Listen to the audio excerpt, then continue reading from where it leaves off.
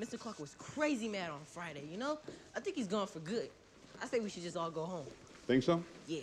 Well, thanks for your advice, son, but if Mr. Clark isn't in his class, I'm sure we can find someone to cover for him. Why we gotta do that?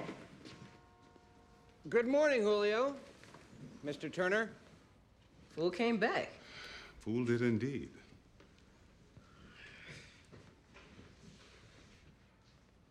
What's he doing? He's crazy. Everybody take a look around. Within these four walls, you can be strangers or you can be a family. Within these four walls can be the end of your story or you can make it a beginning. A beginning that is better than anything you ever imagined possible. Since I got here, you have not listened to me once. Yeah. So, here's the deal. Today, we are going to learn grammar. If you are quiet and you listen, every 15 seconds, I will drink a chocolate milk. If you can do it, you may get to see me puke. So, do we have a deal? Yeah. Okay, good. Julio. Yes. This is not for you to eat. I want you to watch the clock, and every 15 seconds, bang the jar with the ruler. Like that. All right. When I hear the gong, I will slam down one of these. The time starts now.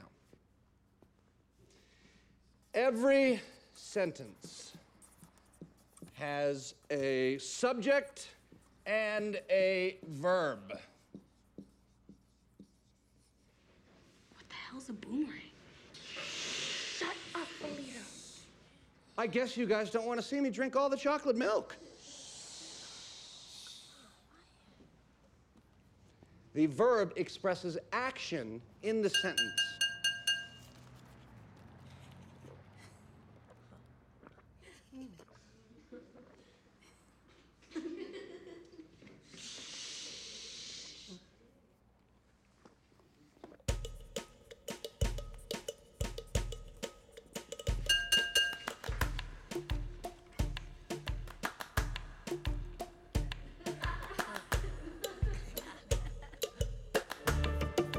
In this sentence,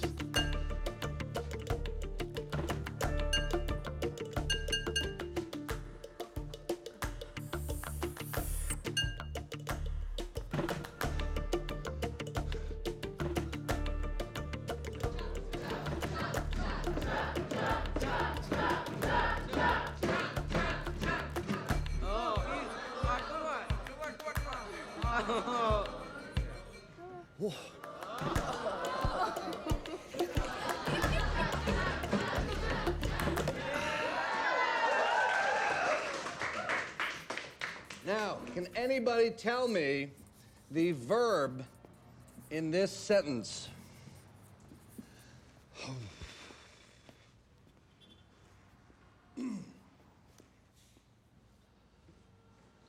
Feels? Yes, yes, You don't puke now, Mr. Clark? yes.